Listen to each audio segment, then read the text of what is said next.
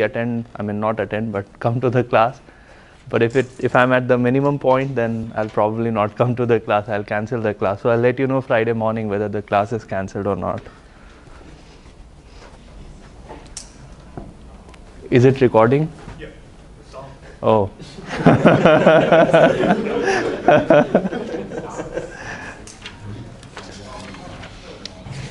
Next thing I know, my joke became viral.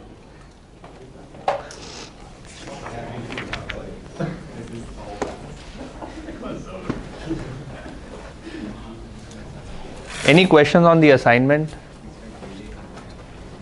You have a question? Yeah. Like optimal, is that just local minimum? Yeah. Okay. Yeah. That's all. When I say global minimum, then you have to assume it's a global minimum is what I'm asking for, but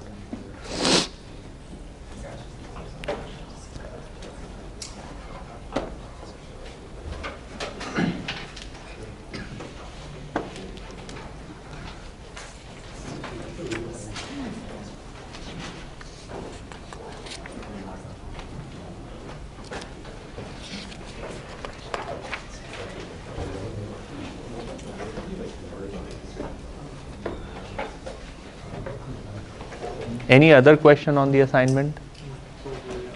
No? Has any one of you tried the assignment question? No? Okay, first two. You know, I'll give you an advice. So since you are in grad school, not grad school, but you are taking a grad course, the key to being on top of things in grad courses is start doing the homework the day it is assigned, and perhaps finish it the next day when it is assigned, and not wait until the last minute. So if this becomes your habit, you will succeed with flying colors in grad school. If not, things will become very difficult later on. That has been my experience and also the experience of my friends who have completed their PhD. So something to keep in mind.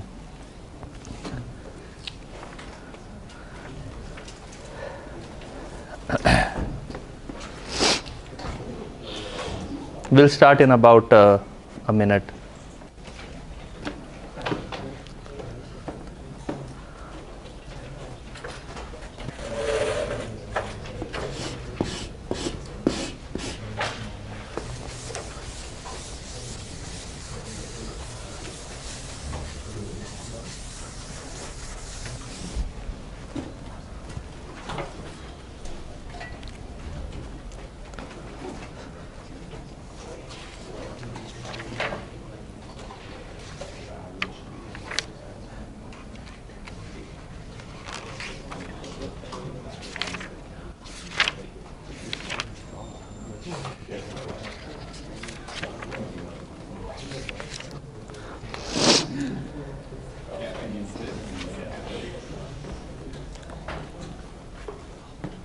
Okay, let's get started. So we were discussing about convex functions and optimal solutions of convex functions.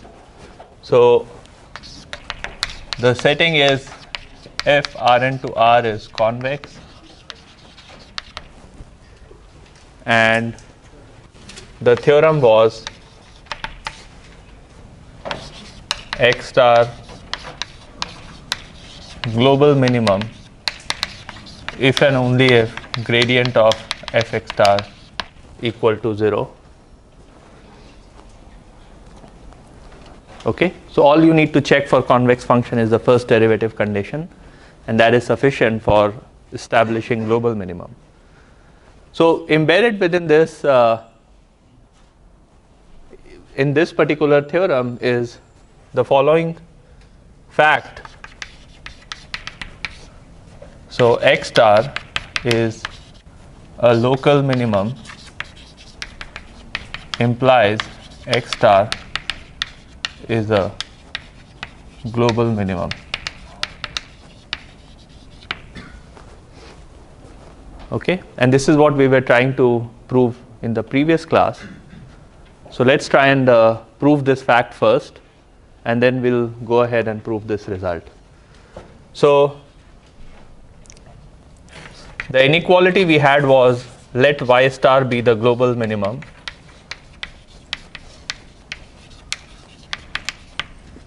alpha in 0, 1, and consider f of alpha x plus 1 minus alpha y, or x star y star, yeah.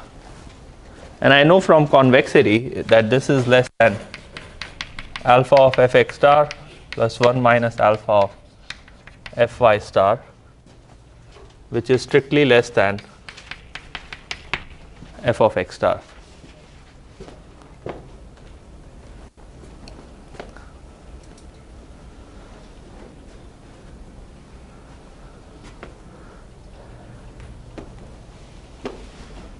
So note that in alpha, this is closed bracket and this is open parentheses. Both x star and y star are local and global minimum? No, x star is a local minimum by hypothesis, and y star is a global minimum. But the fact told us that if it is a local minimum, then it is a global minimum. That's what we want to prove. Ah. Okay. So x star is a local minimum implies x star is a global minimum. So suppose x star is not a global minimum and y star not equal to x star is a global minimum. I pick alpha in 0, 1 and I compute this expression, and it turns out that it is less than x star. Okay. For values of alpha very, very close to 1, the point, this particular point is close to x star, right? If alpha is close to 1. So alpha equal to 1 implies this point is close to x star, which means that x star is not a local minimum. Okay? Because by definition of a local minimum, there has to be a neighborhood and it has to be minimum in that particular neighborhood. So let's try and see by picture what is happening. This is my x star and this is some y star that is a global minimum, and I draw a line, and what I prove here is that along this line all the points have value which is strictly less than fx star. So if I pick a point here x, my f of x is strictly less than f of x star, right? And this is true for every point on this line, which means that x star cannot be a local minimum. Okay, so there is a contradiction. It leads to a contradiction to the hypothesis that x star is a local minimum. Therefore, x star necessarily has to be a global minimum. Okay, is the argument clear? Okay, so what am I doing? I want to prove that A implies B. I assume A, I assume not B, and I show that this leads to contradiction.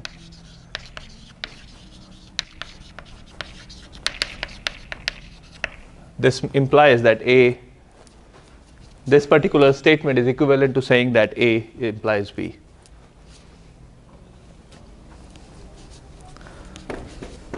Okay, is that clear?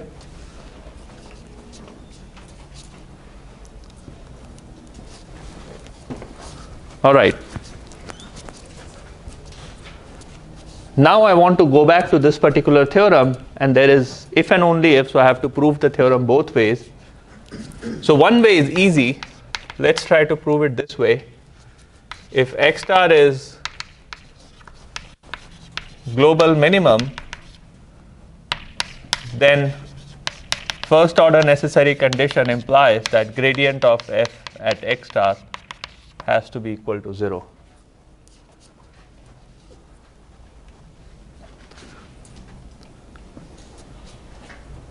Okay, so one side is easy. What should the argument for the other side be? So the other side is if the derivative is 0, then x star is a global minimum.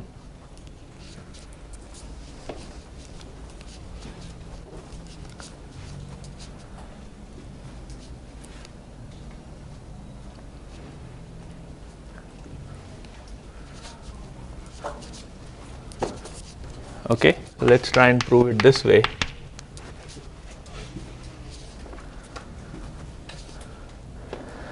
Any thoughts? Yes. Maybe you can do the Taylor expansion. Taylor series expansion. You are close but not there yet.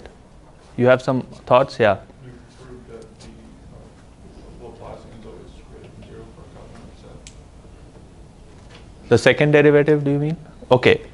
Not really, because that only gives you a local result. It doesn't give you global result. This is a global result. So remember, we had 3 definitions of convexity, right? So definition 1 was this definition of convexity. Okay. What was definition 2? It was related to the first derivative of the function, right? So f is convex implies that f of y is greater than equal to f of x star plus gradient of fx star transpose y minus x star, right? This was one of the definitions of convexity. Now, what happens when this term is equal to 0? F of y is, by the way, this holds for all y in Rn. So if gradient of fx star is equal to 0, I get that f of y is greater than equal to f of x star, which is the definition of global minimum. So gradient of fx star equals to 0 implies fy is greater than equal to fx star for all y in Rn.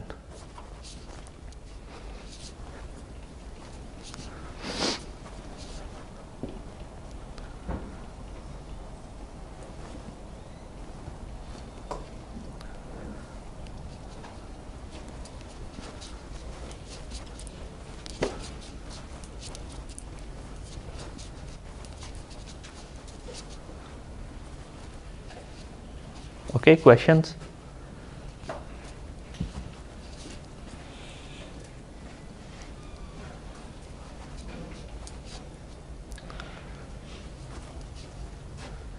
So let's look at a convex function which looks like this.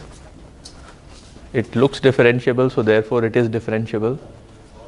And I pick 2 points, x star, y star, both of which are local minimum. So by this fact, these 2 points are global minimum. The derivative is equal to 0, and also the line that joins these 2 global minimum, every point in that line is also a global minimum. Okay.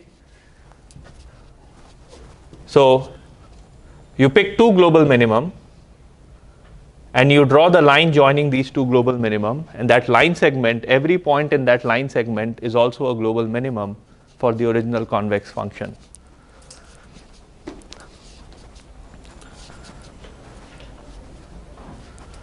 Okay. So these are some properties of convex functions, and why it is important will become clear by the end of this class. Okay. So we are now going to discuss gradient descent methods for unconstrained optimization, and hopefully by the end of the class, when I tell you about the convergence property of gradient descent algorithms, you will realize why this theorem is very, very important in optimization. So I'm going to remove everything else from the board, and I'm going to start our discussion on gradient descent algorithms.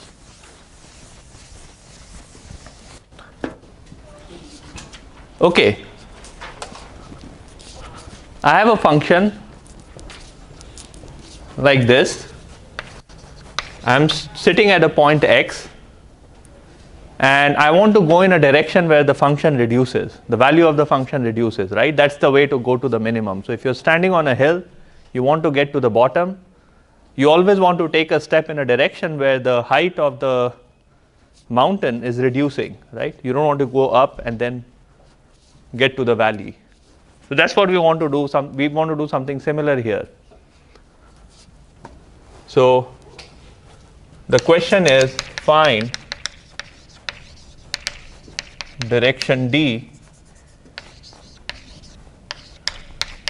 such that f of x plus d is less than f of x. That's our goal.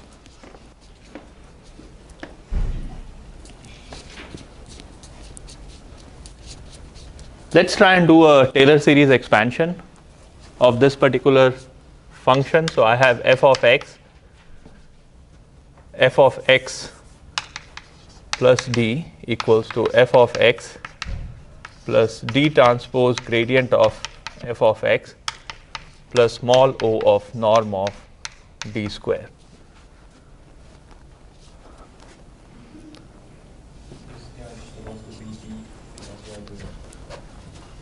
Which one? This is d. O of norm of d square. So this error term will be proportional to the norm of d. Yeah, so the first order is appearing fine. Oh, this should be, is this what you are saying? Yeah, I think you are correct. Yeah, it's norm of d. Okay.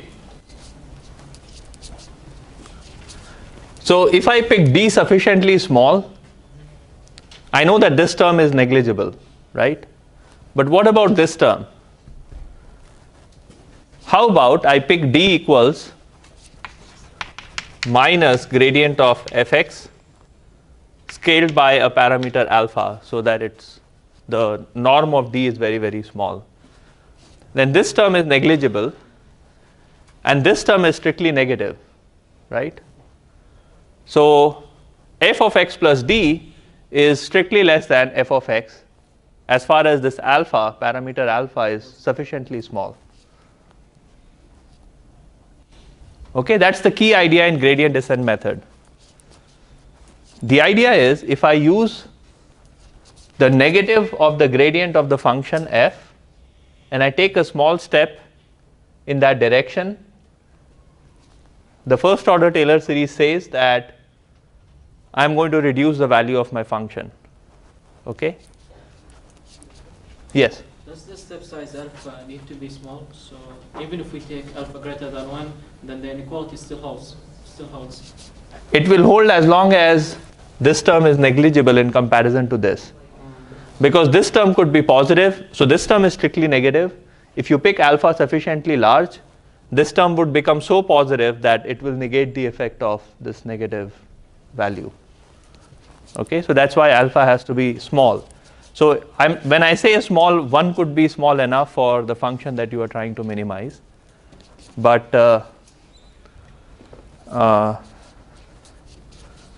sometimes you have to pick alpha as a small number, which could be 10 raised to minus 4, it could be 10 raised to minus 2, it could be even 1 or 2 in some problems. So it really depends on the properties of the function. And in order to find the value of alpha that's going to work out for your problem, you have to do some trial and error. Okay, so is the idea of gradient descent clear? Okay, use negative of gradient of fx in an intelligent manner to find the direction d. So this motivates us to define the gradient descent method as follows.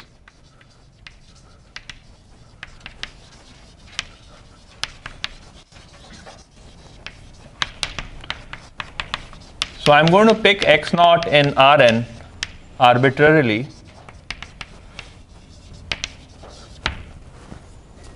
Just pick zero vector or whatever, some random vector. And then define xk plus 1 equals xk minus alpha k dk gradient of fxk, where alpha k greater than 0 is small step size and dk is positive definite.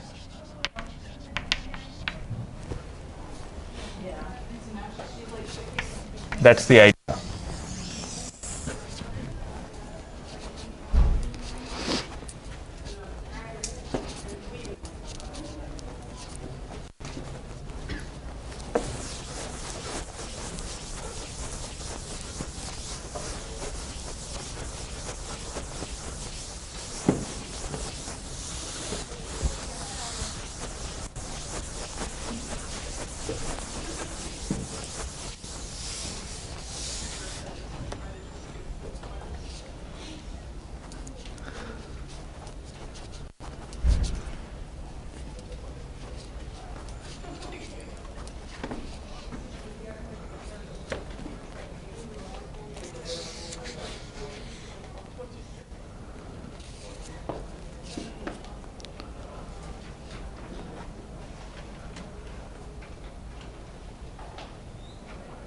So what is the function of this decay? Yeah, I'll go over it in a bit. Okay. So I hope you are convinced that by adding or multiplying the gradient with a positive definite matrix, our conclusion here still holds, because D transpose gradient of fx would be strictly negative even if I pick dk to be a positive definite matrix. So I'm fine. The conclusion still holds. And now what are we doing pictorially? So let's say I have a function, I want to minimize it. This is f equals to 1. This is f equals to 2. And this is your x star. This is where your x star would lie in the space. So these are the contour lines. Okay, so where the function value is constant, the points x at which the function value is constant. So I'm standing here, this is my point x, and this is my gradient of fx, or rather negative of gradient of fx. If I pick alpha equals 1, then this would be my, let me write this as minus gradient of fx. This point is x minus gradient of fx. Okay. So if I pick alpha equals to 1, I'm going to reach here. I'm going to arrive at this particular point at which the value of function is larger than what it was before. Okay. How about if I pick alpha equals 1/2? Okay, so I will be here. So this point is x minus half gradient of fx.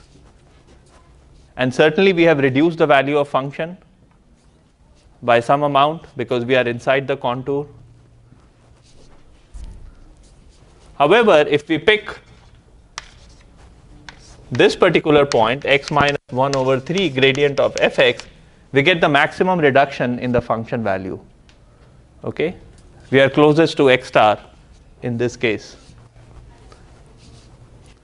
So there is some amount of trade-off you need to make in order to figure out what a good step size for this problem would be. But this is precisely what we are doing. We are sitting at x. I look at the direction negative gradient of fx sitting at x, and I pick an appropriate step size so that I feel that I'm closest to x star by picking that particular step size. So in this case, step size 1/3, alpha equals 1/3 seems to make most sense. Now, what if I multiply it by a positive definite matrix?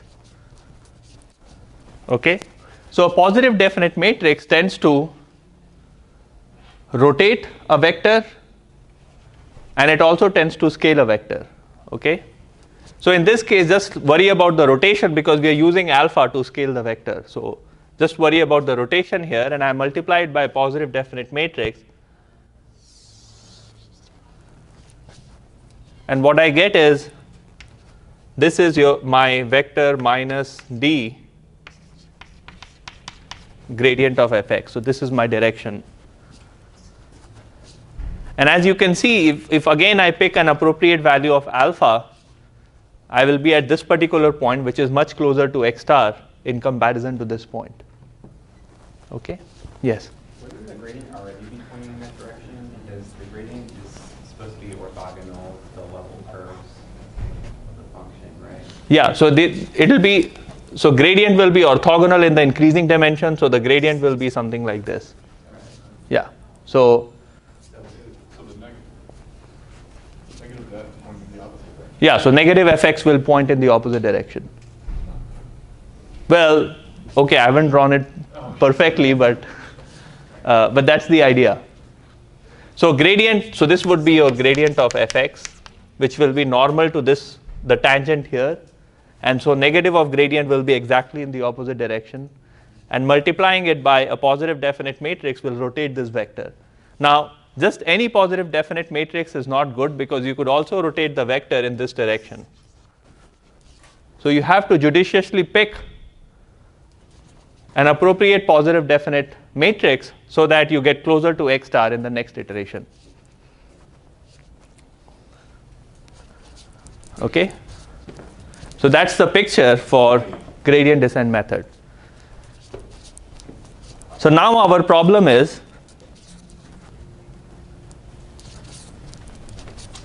there are two things to play with here. One is the step size and one is the positive definite matrix. So the question is, what is an appropriate choice for step size and what is an appropriate choice for the positive definite matrix? So let's look at appropriate choices for positive definite matrix.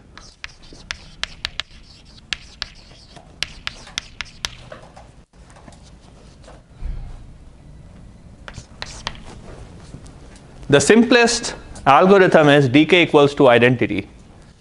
And this method is known as steepest descent.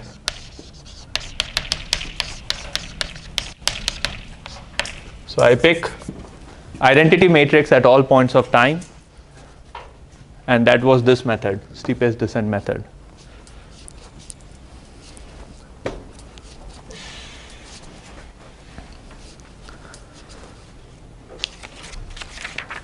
So this just goes on to say that even if we don't pick a definite, positive definite matrix, Identity is a positive definite matrix.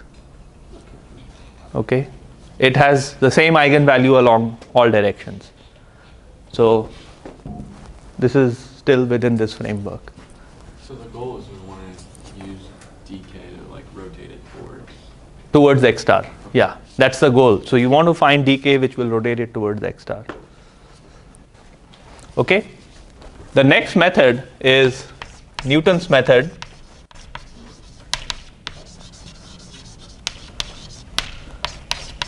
Dk equals negative second derivative of fxk inverse.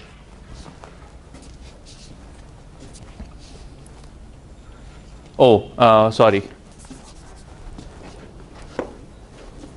Just the second derivative inverse. No negative sign. Okay?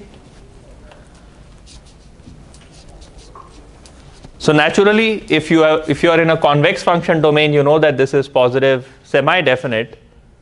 And if you have a strictly convex function, then it will be positive definite, so you might be good. But in many cases, the problem is you may have situation where this is not positive definite, so this condition does not hold. So in which case, you would try to add some sort of positive definite matrix to it, plus some beta identity inverse.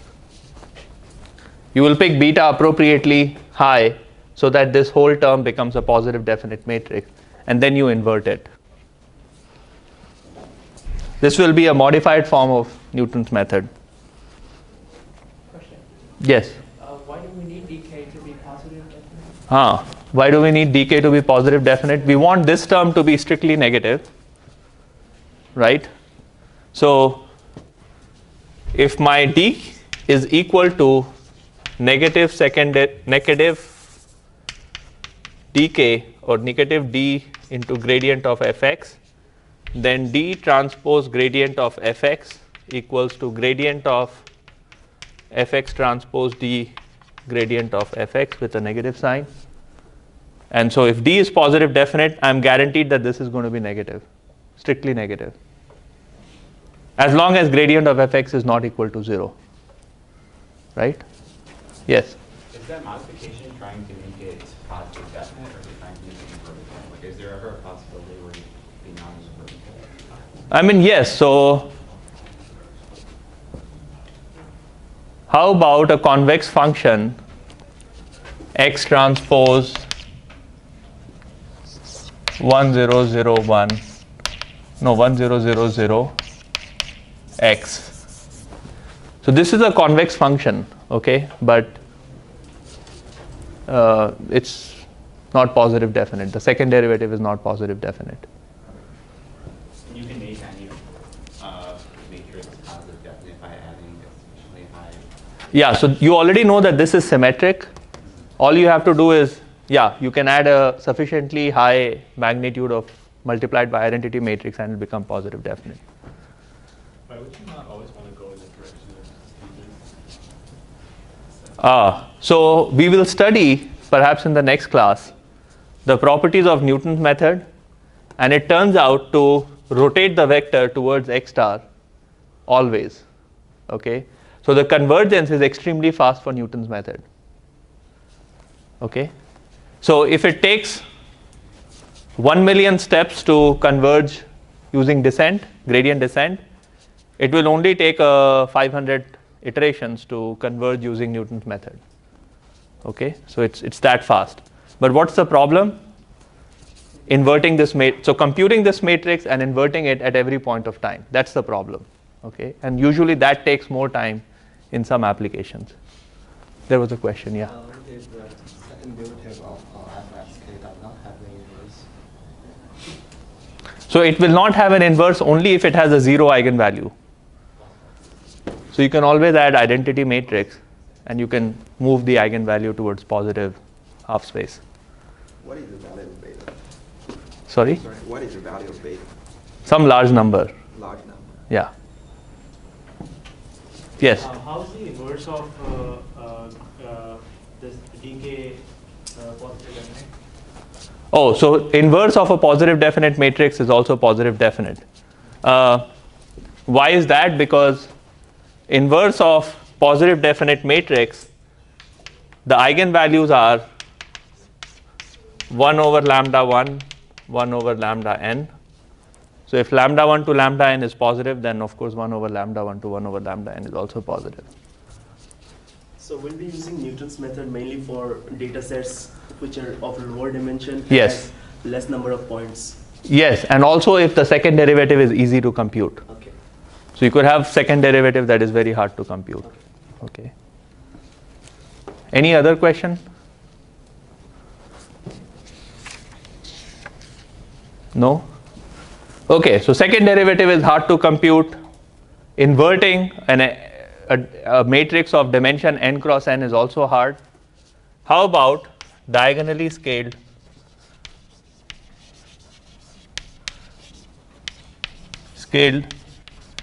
Newton's method? And here I'm going to pick dk to be diagonal of second derivative with respect to x1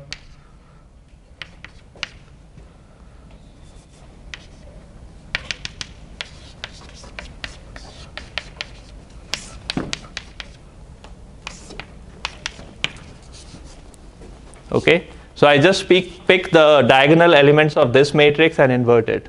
Okay, that's diagonally scaled Newton's method.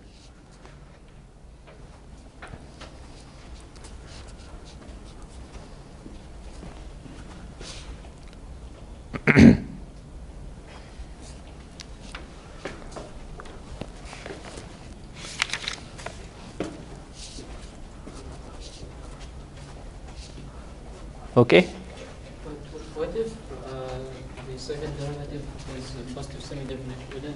So aren't we going to face a problem in the diagonal scale to Newton's method? So what if the second derivative is positive definite? No, positive semi-definite. Positive semi-definite. Yeah.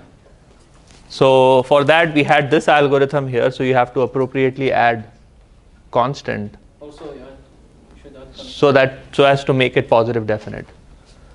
I mean, all of these algorithms will only work if dk is positive definite. If it is not positive definite, there is no guarantee of convergence. So you may converge in some specific instances, but there is no guarantee that you will always converge in all problems.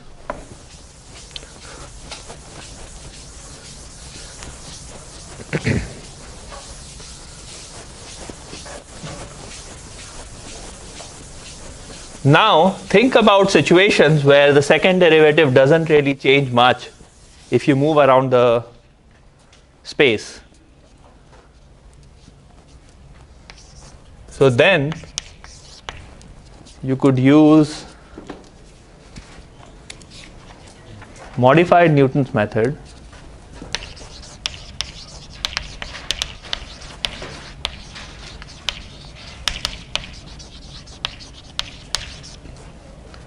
where you pick dk to be second derivative at x naught inverse.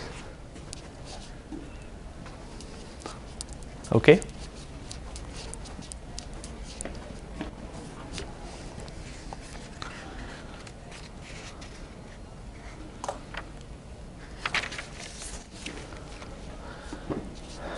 My second derivative doesn't change if I move around, so why to invest the effort in computing this inverse at every point of time? Just do it once, run your algorithm for 100 iterations, and then recompute it. Okay?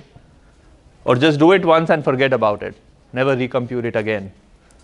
Right? So that's going to reduce the computational overhead for your optimization problem. Yes? What is the benefit of using diagonally scaled Newton's method? So this is, so all these, so anything, so Newton's method is the best method possible. Well, not the best method possible, but this is the one that is very well known and has very strong convergence guarantee. However, because of the computational complexity, you want to minimize on computation as much as possible. So these are all ways to minimize computation. Okay. And the good thing is, people may have tried many other methods, but these methods turn out to have superior performance in comparison to other methods that they have tried.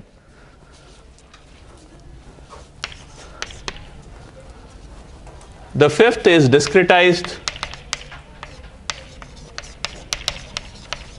Newton's method.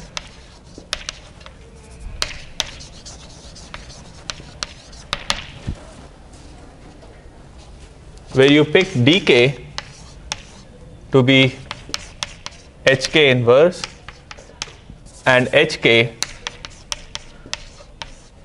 is dk equals to hk inverse, and hk is an approximate value of the second derivative of the function. Okay.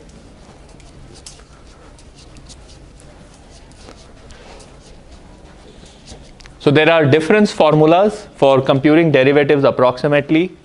So the simplest case is, if you want to find f prime of x, you essentially add a small number, subtract fx divided by h, right? So all of you have used this before or have seen this before, right? You can use the same thing for multivariate functions, okay, and find the second derivative. That will give you an approximate value of, this is not equal, this is approximate. So you can get an approximate value of the second derivative, take the inverse, that's your discretized Newton's method.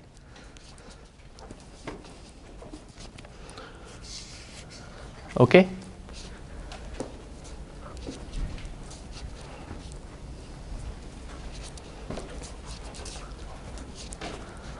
Any questions so far? These are ways to select the positive definite matrix dk. for gradient descent. Now we need to figure out how to select alpha k. So before I proceed, if there are any questions, just let me know now. Okay. So let's look at how to figure out how to pick an appropriate value of alpha k. So let me just continue writing here.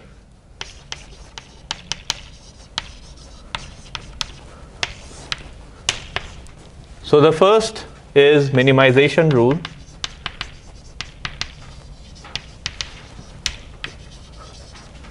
Where alpha k is argmin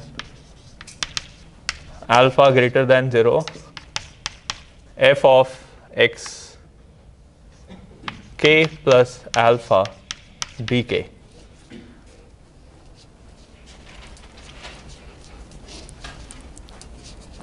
Okay. So throughout this discussion, my dk is minus dk, capital Dk, gradient of fxk.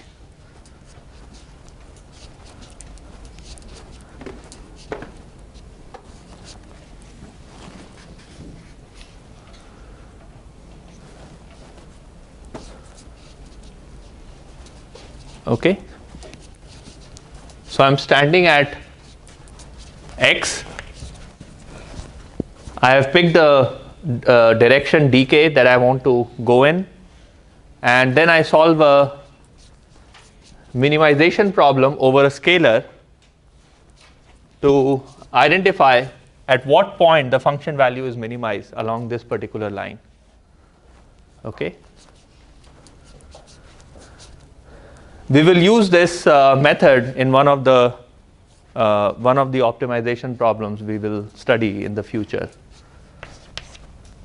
So the second is limited minimization rule.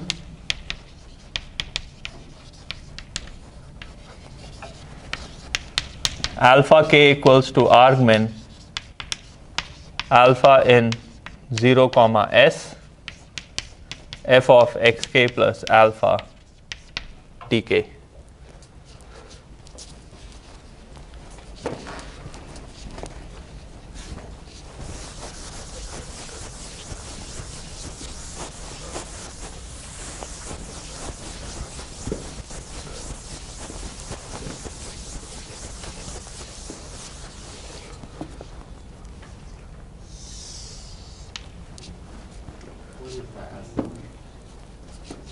What this f? S is some parameter you pick.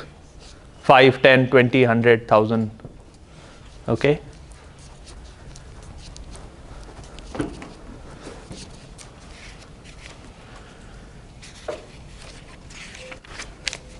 Then the third is Armijos rule. So this is a little complicated, a bit complicated rule. So your alpha k equals to beta s beta raised to mk, where s is in 0, 1, beta is in 0, 1, and mk is the smallest integer, smallest natural number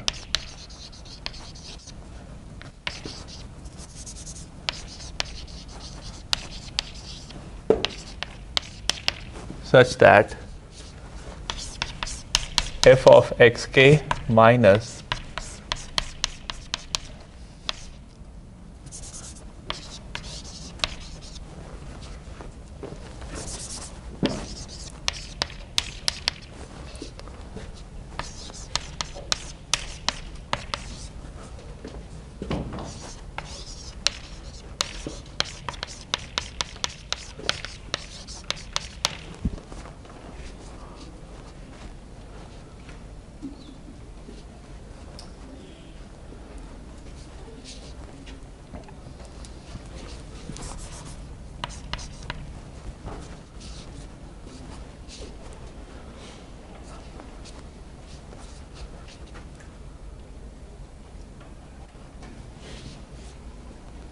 Okay.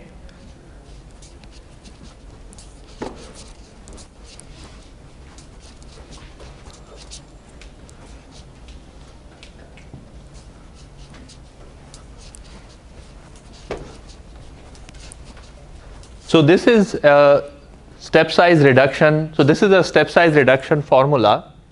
So you start with, say, m equals to 0, and you check whether this condition is satisfied or not. So sigma is, let's say, between 0 and 1, or yeah, sigma could be, say, 10 raised to minus 3, 10 raised to minus 2, 10 raised to minus 1, and so on.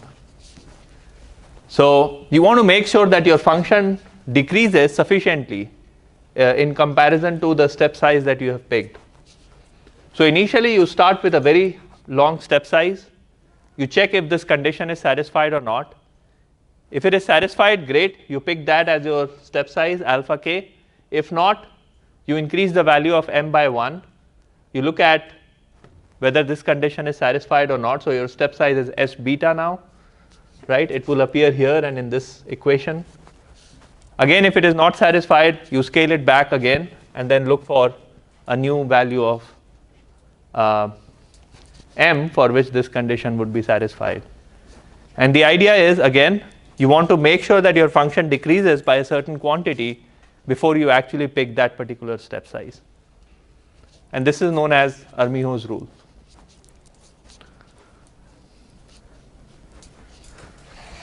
Okay, so you will implement Armijo's rule in one of your assignments. Any question on this?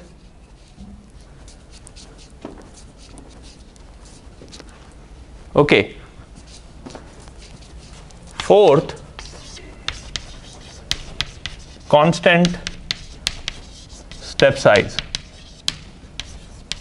alpha k equals to c.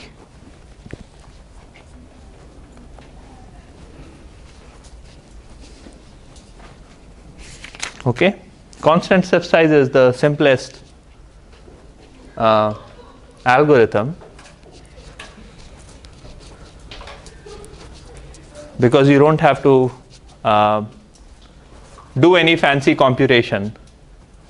Just use a constant number. So c equals to 0.1, 0.01, or whatever value works for your optimization problem. The issue with constant step size is it requires some experience to figure out what the constant step size should be. Okay, so if I give you the first optimization problem, you will have to spend some effort to figure out what should the step size be. But once you have invested that effort, you will have some knowledge, some experience in running those algorithms, and then you can, in the future, run similar optimization problems with similar step sizes, and things will work out completely fine.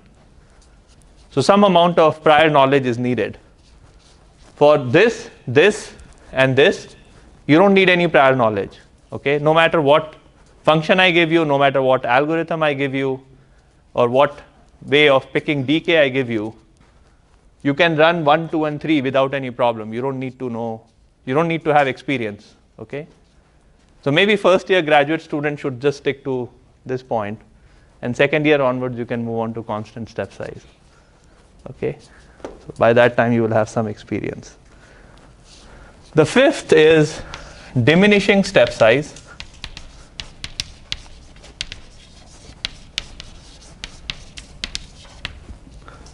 And here alpha k goes to 0. Summation of alpha k equals infinity. Summation of alpha k square is finite. Okay, so these are the three conditions that alpha k needs to satisfy for diminishing step size algorithms.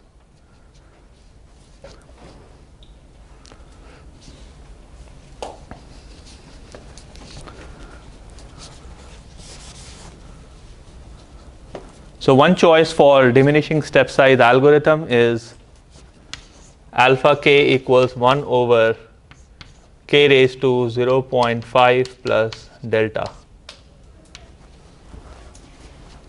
Just put some constants on top. I don't care. C.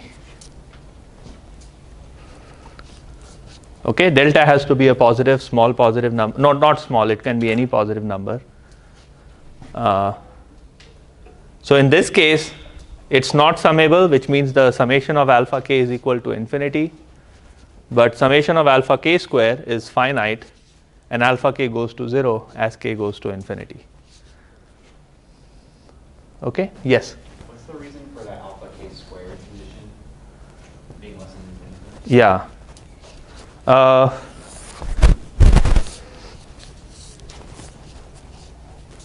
So let's assume that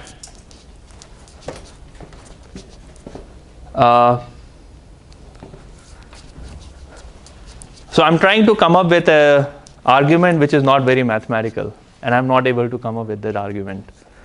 Okay, so I'll tell you what the mathematical argument is. So you know about mean and variance, okay? You must have studied it in some probability class, right?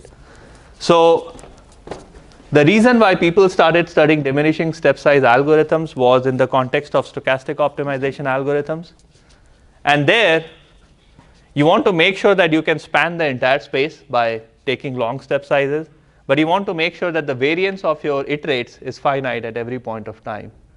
And so if this term goes to infinity, then your variance may go to infinity for stochastic optimization algorithms. And then, of course, this trickled into deterministic optimization as well.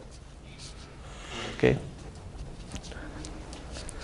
I'm yet to see a paper which says or which comes up with pathological cases where if this goes to infinity, things go wrong. So you see what I'm saying is, for this, there are lots of papers that proves convergence. Without this, I have not seen any single paper which says, oh, here is a pathological example and you see things going to infinity. So,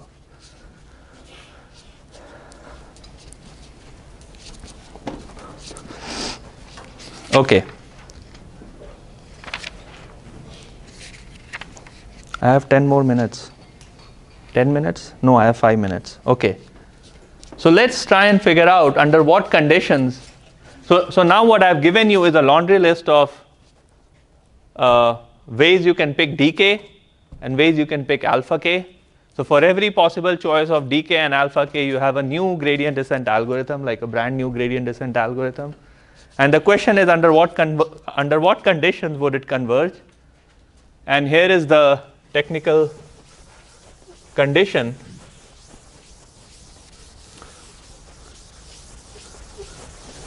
Fairly general technical condition.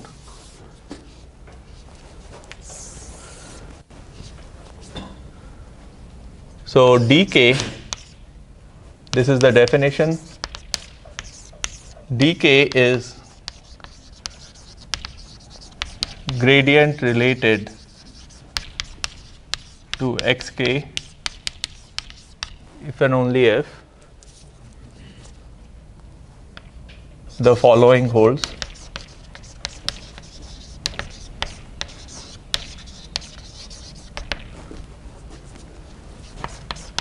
If xk converges to x bar such that gradient f at x bar is not equal to 0, then lim sup k goes to infinity, gradient fxk transpose dk is less than 0, and dk is bounded.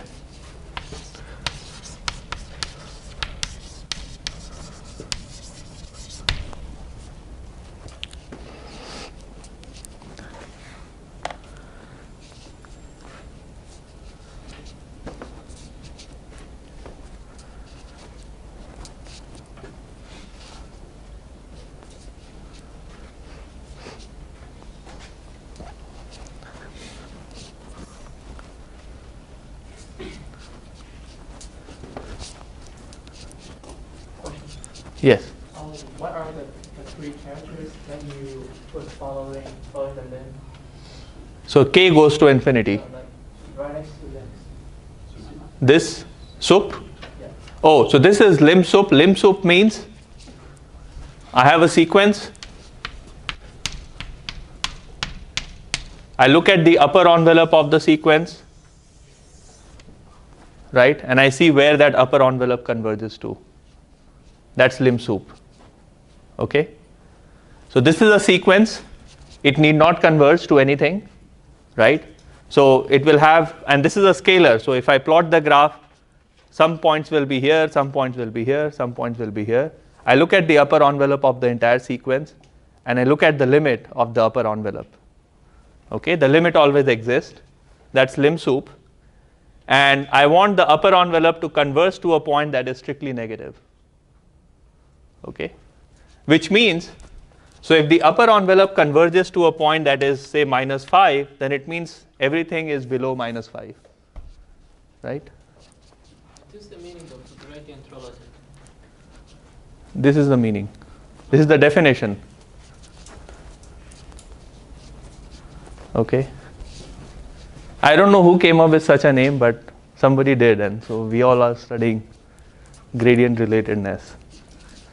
Okay. So the result is, and the proof is pretty sophisticated and given in Bertziger's book, but the result is that if dk is gradient related to xk, so most of these algorithms will lead to dk that is gradient related to xk unless either your gradient of f is blowing up or dk is blowing up.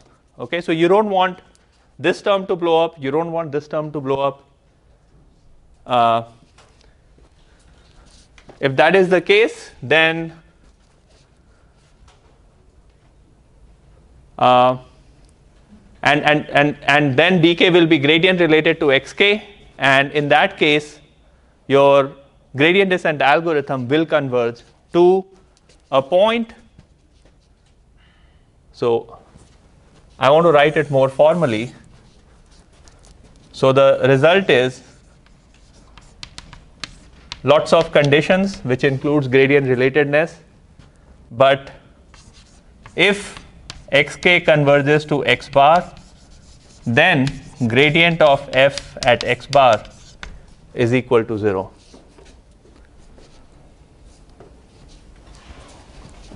Okay. So what are these conditions? So the first condition is dk should be gradient related to xk based on the choice of algorithm you have picked. The second would be how you pick alpha k. So according to minimization, limited minimization, constant step size, or Armijo's rule. The third could be the function has to be Lipschitz continuous, shouldn't blow up in finite type, things like that. So there are some conditions which are usually satisfied in all problems that you would encounter unless you are working on pathological problems. So if that is the case and your algorithm seems to converge to a point, then it implies that the point is a stationary point, which means that the derivative of the function at that point is equal to 0. Okay. Now what happens if function f is convex? You converge to global minimum. What happens if your function f is not convex? No, you don't converge to local minimum because you still need to check the second order sufficiency condition to guarantee local minimality. You converge to a point and you don't know what that point is, so you need to do some additional work to ascertain whether that point is a local minimum or not. Okay, it's not obvious. So that's it, and we'll meet on Friday if I feel better. Okay.